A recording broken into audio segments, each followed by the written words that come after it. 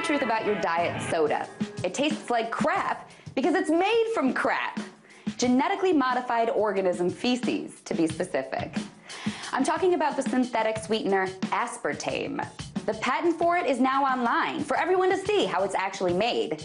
And it's actually made from the poop of GM bacteria. Here's how it's made specifically. Genetically modified E. coli bacteria are cultivated in tanks. They defecate proteins that contain aspartic, acid-phenylalanine amino acid segments. That feces is collected and then treated through many chemical processes, including methylation, which adds the toxic alcohol methanol to the mix. Presto! Aspartame is made.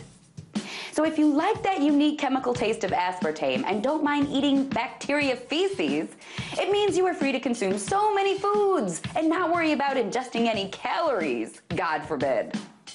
Aspartame is in your breath mints, cereal, chewing gum, flavored water, ice creams, coffee syrups, juice drinks, power bars, pudding, ketchup, yogurt, vegetable drinks, candy, and pretty much anything that has the word diet in its name. And that includes, of course, Diet Coke. Interestingly enough, Coca-Cola has just spent a lot of money to produce ads telling you how safe aspartame is. In their ad, they say that the safety of aspartame is supported by more than 200 studies over the last 40 years. As sources, they list the Beverage Institute and the International Food Information Council Foundation. Coca-Cola owns the former, and the U.S. government is a partner for the latter. For further information about the safety of aspartame, you can visit aspartame.org, which is owned by the Calorie Control Council, which is an international association that represents the food and beverage industry. In other words, the safety information about this sweetener poop is controlled by those who profit most from it. Hardly unbiased. Meanwhile, there are hundreds of studies which link aspartame to leukemia, lymphoma, other cancers, liver damage, you name it. So if you're trying to decide whether or not you should ingest aspartame, consider using this as a rule of thumb. If it's literally made from chemically altered GMO crap, it might be crappy for your body.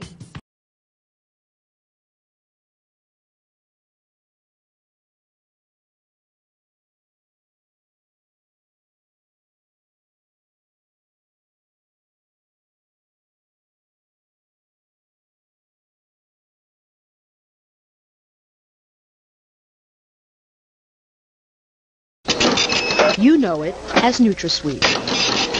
It's in just about everything. Soft drinks, iced tea, hot chocolate, tabletop sweetener, chewing gum, cereal, pudding, ice cream, cookies, even breath mints and children's vitamins. Odds are, aspartame is part of your diet. But should it be?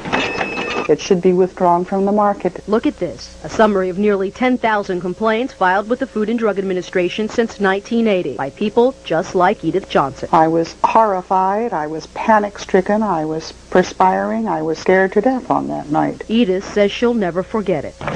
Within a matter of moments, I went completely blind. I could not see anything. Edith was drinking a cup of low-calorie hot chocolate that night. Aspartame made it sweet. And Johnson says aspartame made her sick. All of a sudden, I couldn't see. My eyes went out of focus, and it was like my vision became quite blurred. And you think it's because of aspartame? I think it's very deliberately because of aspartame, yes. It was terrifying. Kate Randall thought she was going crazy. I started popping in my hands and twitching in my feet, my legs, my knees, my upper legs, and shoulders and arms and everywhere. Like millions of Americans, Kate Randall was a Diet Coke drinker, a big one. 9 Diet Cokes a day. For how long? 5 years. Every day. Every day.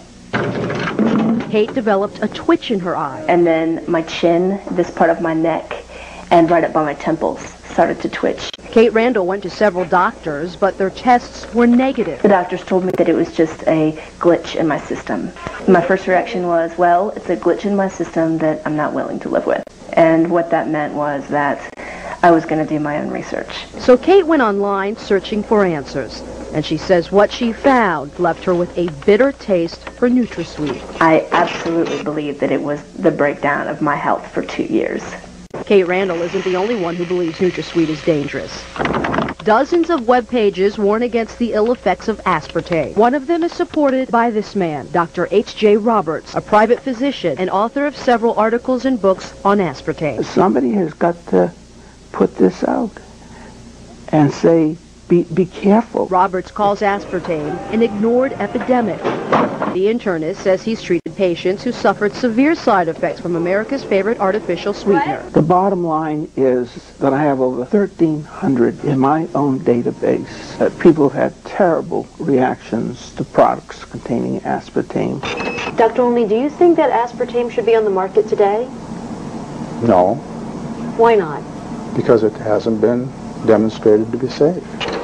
Dr. John Olney is a researcher at Washington University in St. Louis. I fed aspartame to infant mice and found that it produced the same kind of brain damage that monosodium glutamate causes. Dr. Olney started studying the effects of aspartame in 1970. He says he was alarmed when the rodents developed brain tumors. It indicates that if there's an adverse effect, a serious adverse effect in the animals, and if that adverse effect is absolutely proven in the animal research, then it should not be approved for human use. Dr. Olney took his findings to the Food and Drug Administration as Searle, the company that developed aspartame, pushed to get the new sweetener to market. The FDA looked at the research and in 1975 put aspartame's approval on hold. It set up an independent panel of doctors to study aspartame. In 1980, that public board of inquiry unanimously ruled aspartame should not go on the market. We had a major responsibility to evaluate. Dr. Vernon Young from MIT is the only surviving member of the board of inquiry. Our conclusion was that on the basis of the evidence presented at that time, we weren't able to assure ourselves of the safety of aspartame in that particular context, and that we advised the need for additional studies.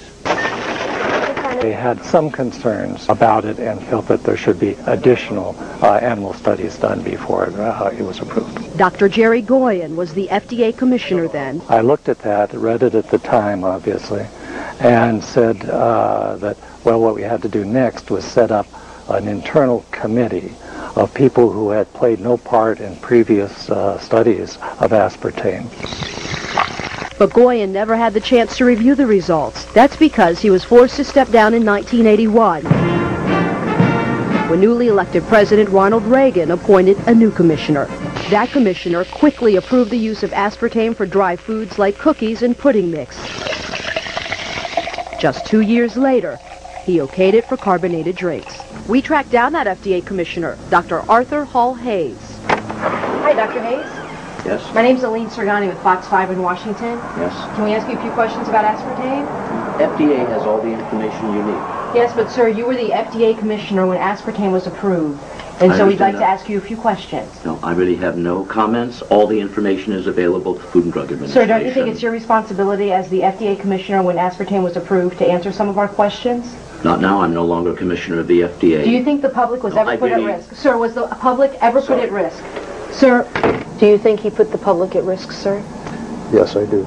Senator Howard Metzenbaum has his own concerns. I can say that I was dissatisfied with the manner in which aspartame was approved. So Senator Metzenbaum requested a review of the FDA's approval process. I have a kind of recollection of it that sort of left a bad taste in my mouth.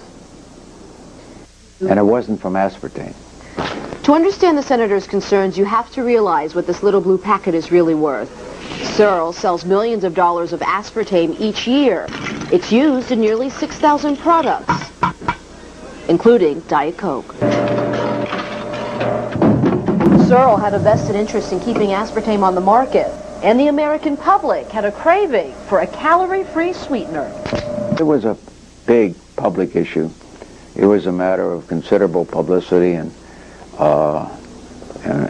public attention. Between my first and second seizures, I asked my neurologist about aspartame and a possible link to seizures. The Senate's public hearings took place in 1987, but nothing came of Metzenbaum's worries. The committee decided not to request more studies and left aspartame on the market. I think that there were a lot of politics involved in its being approved.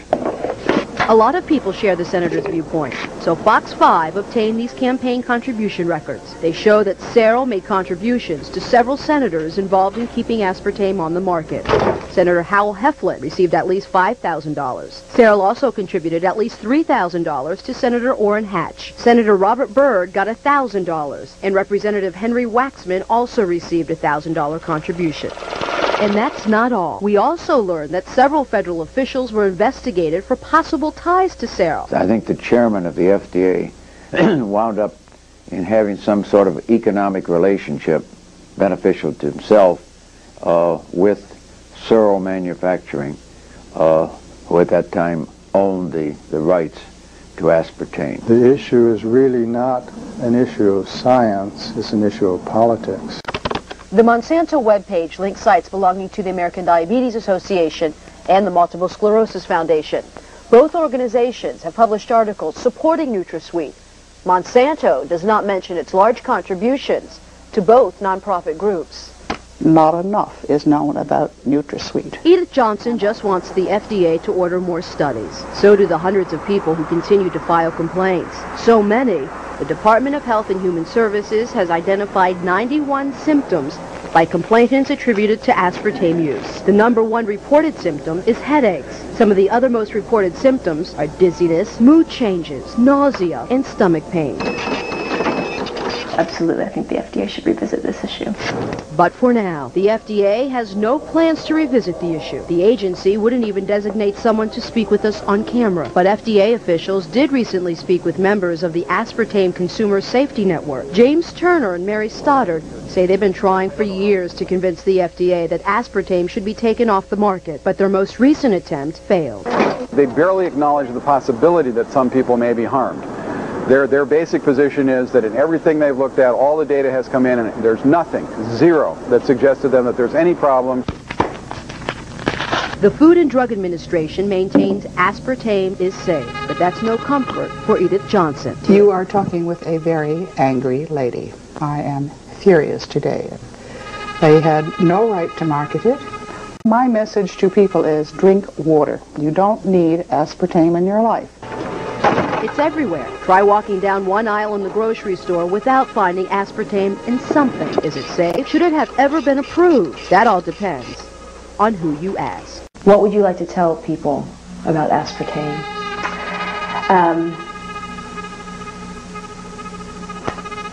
Avoid it.